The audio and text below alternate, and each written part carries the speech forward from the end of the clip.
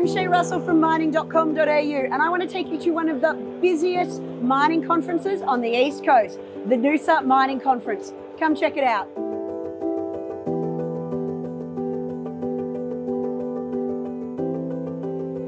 I wasn't joking when I said this is one of the busiest mining conferences around. In fact, there's so much hustle and bustle in there, we needed to come outside to have this conversation. Now, first thing you notice is that a lot of the industry is here. You've got mining CEOs, you've got managing directors, you've got technical geologists, and basically everybody descends on Noosa as a networking event. But also too, this gives investors a great opportunity to get up close and personal with some of the companies, which means they can ask some of the tough questions about how the exploration's going or how the near-term development plans are going. I can't keep standing around here all day though. There's plenty of people to see inside, so I better get back to it.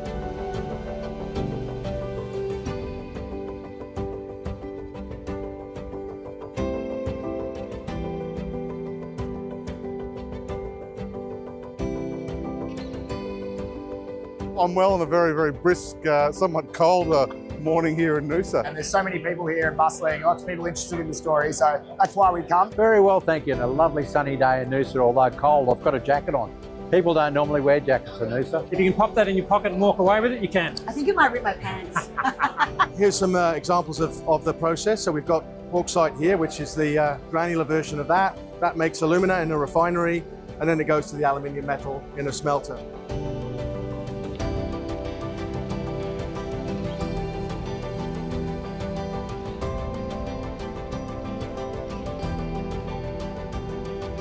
So this is my first time attending the Noosa Mining Conference, and what have I learned? Well, first of all, this is an excellent networking event.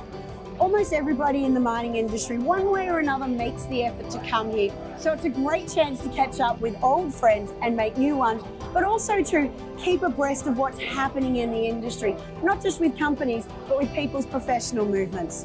On top of that, I've had some excellent interviews with companies where I've been able to keep up to date with what these companies are working on, along with having broader discussions about the fundamentals that are impacting the market. And I can absolutely assure you that I'll be back for the Noosa Mining Conference next year.